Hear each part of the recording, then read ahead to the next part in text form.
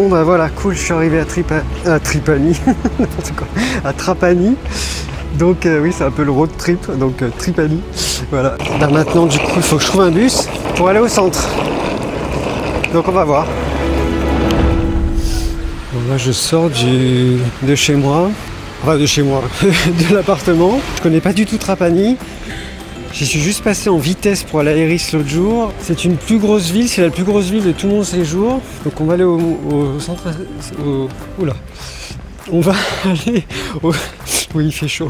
On va aller au centre... Non, on va aller au point info tourisme. Allez, c'est parti. Regarde ça. C'est beau, hein? Dis donc, ils sont bien fringués. Hein. Ils sont tous super fringués là. Putain, ils sont tous sapés de ouf. Non mais regarde quoi. Putain, les mamies coquettes. Hein. Ah oui d'accord, ils sont tous super bien sapés parce qu'ils sont tous ici en fait. Je crois qu'il y a un mariage. Alors on va essayer de voir la mariée. Alors moi j'ai l'air con de passer au milieu. Bah tant pis, j'ai pas le choix. Hein. Oh la vache, la honte. Bon, a priori, il n'y a pas la mariée. J'avais pas trop honte de passer avec ma casquette et mon Bermuda. Bon bref, écoute, c'est comme ça. Hein. Alors, le point info, je l'ai vu là, voilà. Bon, je vais couper la caméra. Voilà, c'est là. Youpi. Alors, je sors du point tourisme et du coup, elle m'a donné une carte. Elle parlait très très vite, donc j'ai pas tout compris. Mais bon, elle m'a fait des ronds partout et ce qu'il fallait faire. On a 2 jours. Voilà, c'est parti. Bon après moi ce qui m'intéresse c'est de visiter aussi les lieux qui ne sont pas touristiques et du coup les endroits où les touristes ne vont pas parce que c'est là que tu vois des trucs magnifiques. Regarde cette porte d'entrée là qui est magnifique. Donc pour l'instant je fais le quartier historique j'ai l'impression, enfin, en tout cas le quartier populaire et les rues étroites, c'est ça c'est super intéressant. Regarde comme c'est beau ça, c'est super. Alors qu'est-ce qu'on fait? Là-bas, là-bas. Celle-ci on vient de la faire. Bon, allez, on va aller par là, on va voir.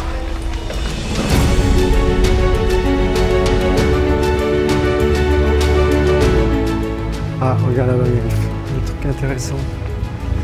Palazzo Todaro. C'est magnifique, regarde ça. Hein,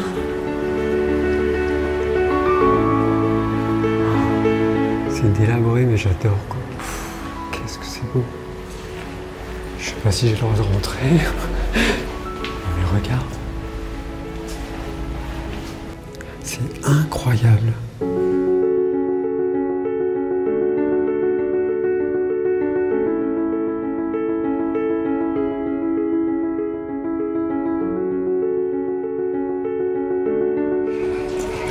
Bon bah voilà, écoute, incroyable.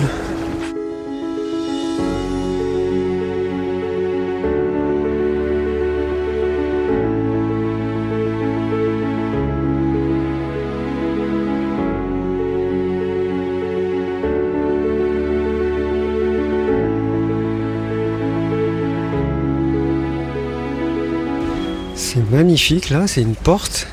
C'est la porte delle Botticelle.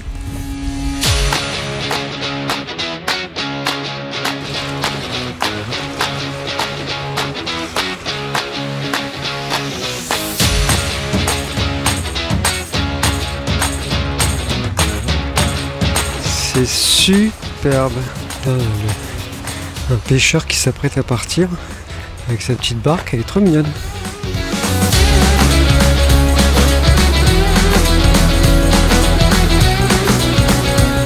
Bah écoute, c'était magnifique. On va partir par là, tiens.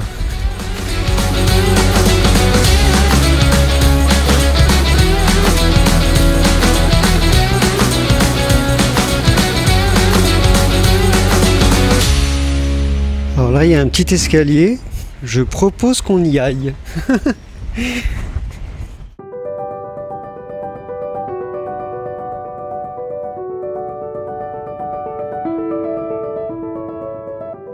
Oh là là, regarde, splendide. C'est une promenade là qui se fait, j'ai l'impression, tout le long. Vraiment, c'est super. Ah bah là-bas, il y a notre copain, je sais pas si tu le vois, notre copain le pêcheur. il est pas allé bien loin. Hey, Giuseppe! Hey, hey! Ça se trouve, il s'appelle Giuseppe.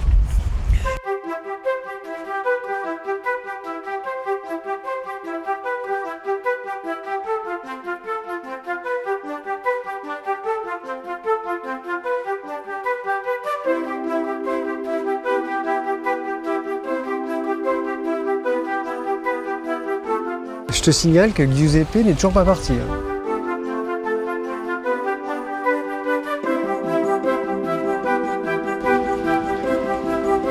Bon bah je crois que Giuseppe, je lui ai préparé juste son bateau pour ce soir. Donc tant pis.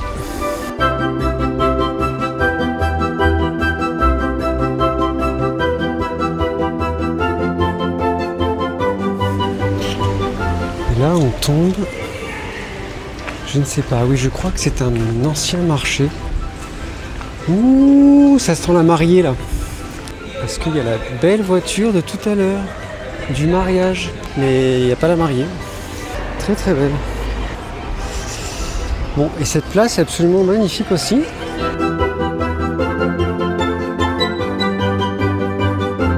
Et donc, c'est le... Attends, je vais lire la pancarte. Piazza del Mercato, voilà, c'est ça, del Pesce. Donc c'est l'ancien marché aux poissons. C'est sublime.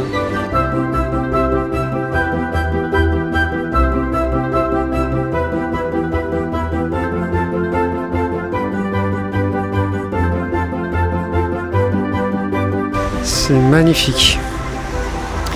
Très très beau.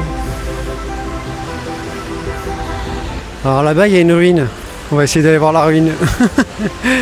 Bon, alors, je suis désolé, mais la ruine, c'est pas une ruine. Enfin oui, c'est une ruine, mais c'est un bâtiment qui est en train d'être démoli. Et c'est un bâtiment contemporain en fait. Donc voilà, c'est pas vraiment une ruine qui est juste là. Donc là, on arrive vers la ville moderne qui n'a absolument aucun intérêt pour moi. Alors il y a quand même une esplanade là que je vais aller voir, qui m'a l'air intéressante là. On va aller voir, mais bon, la ville moderne, ça m'intéresse pas trop. Voilà, alors c'est assez bizarre cette esplanade là de mer, de terre, comme si la mer n'allait pas jusque là, c'est bizarre. Est-ce que c'est fait exprès avec les digues là? Je sais pas. Je vais quand même aller voir. Bon, c'est marrant ce banc de sable là qui est un peu bizarre. Je comprends pas trop comment c'est foutu, parce que la mer elle est là-bas. Et la mer elle est ici, donc en fait c'est vraiment un banc de sable.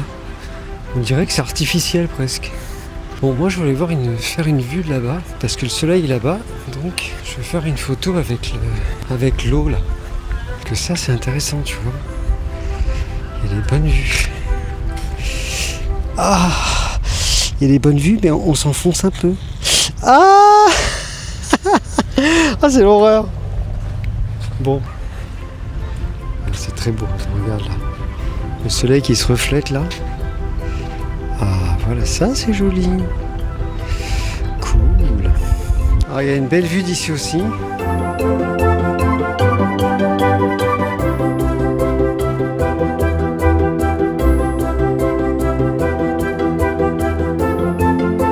Pour ce soir ce sera pas mal. On continuera demain. Alors je voulais faire un petit point info sur la ville.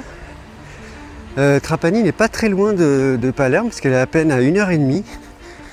Et c'est un ancien port phénicien qui a été colonisé par pas mal de civilisations, comme les Romains, les Vandales, les Byzantins, et il y a eu surtout les musulmans.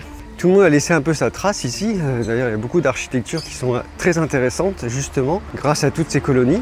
Et les musulmans, eux, ils ont laissé le couscous. C'est assez marrant, parce que du coup, c'est une des spécialités de Trapani, puisque ici, il y a le couscous trapanais. Donc, je ne l'ai pas goûté, mais apparemment, c'est une des spécialités. Voilà. Et là, regarde, il y a une belle vue avec la petite rue, là. C'est très joli. Ah oui, c'est très joli. On va aller faire un tour. très beau là, avec la tour de Torre dei Linguis derrière. C'est superbe. Je sais pas ce que c'est que ce truc. C'est marrant. C'est une loupe. Je sais pas ce que c'est.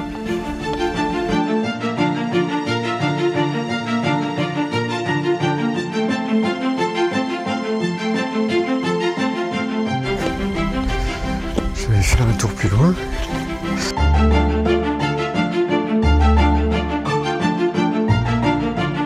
C'est vraiment beau hein, ce petit endroit. C'est calme en plus. Oh punaise. J'ai failli péter la gueule. Oula.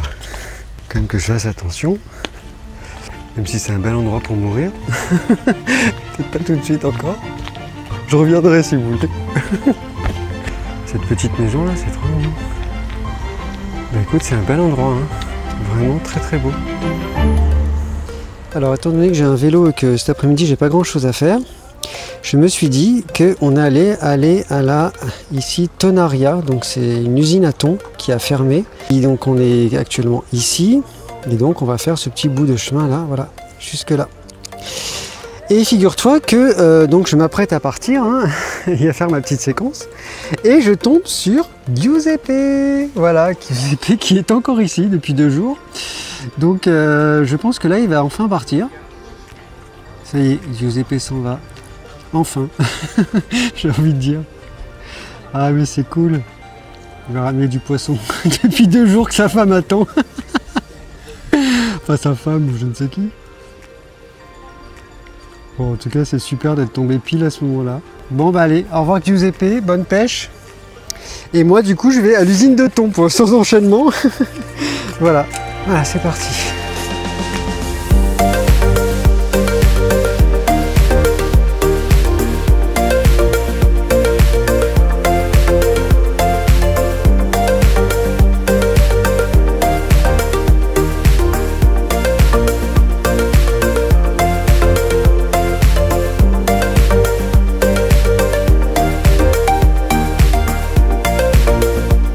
Voilà, donc il est là-bas le...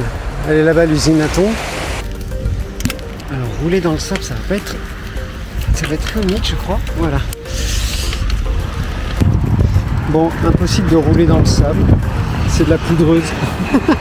Non mais le sable est trop mou. Donc je vais garer mon vélo ici, je vais l'accrocher. Voilà, c'est à la pointe là-bas.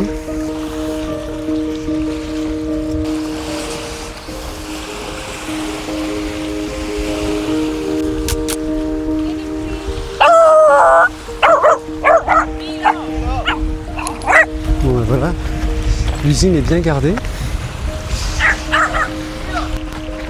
On va se faire engueuler. Ah non, il revient. Salut! Alors c'est absolument sublime, mais je ne sais pas si c'est ça. Parce que je vois une chapelle au fond, mais c'est magnifique. C'est de toute beauté. Tu vas me dire que je m'exclame encore devant une pauvre ruine, mais c'est magnifique quoi. Là-bas, il y a une espèce de chapelle, c'est incroyable, on va aller voir. Regarde, cette chapelle-là, je vais essayer de rentrer dedans. Enfin, je dis que c'est une chapelle parce qu'il y a une alcôve là, mais c'est beau, incroyable. Alors là, il y a une autre pièce. Je te fais une visite, hein. Donc là, vous avez une autre pièce, magnifique.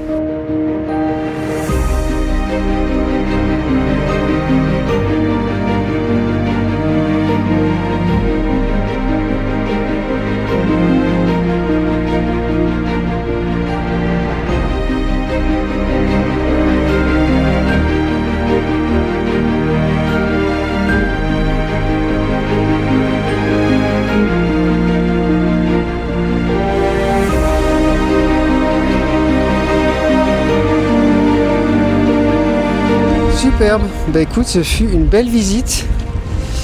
Je suis très content, donc je te conseille de venir jusqu'ici et de venir voir ce lieu parce qu'il est assez incroyable. Voilà, ben moi je vais rentrer.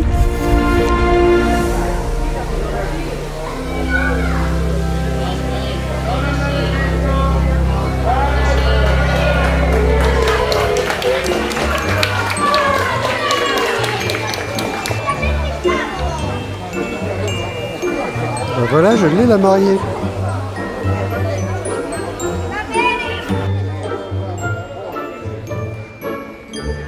Il faut savoir qu'il y a un mariage tous les jours quoi. Donc le premier jour où je suis arrivé, il y avait un mariage, mais en fait il y en a tous les jours. Ben voilà, c'est rigolo.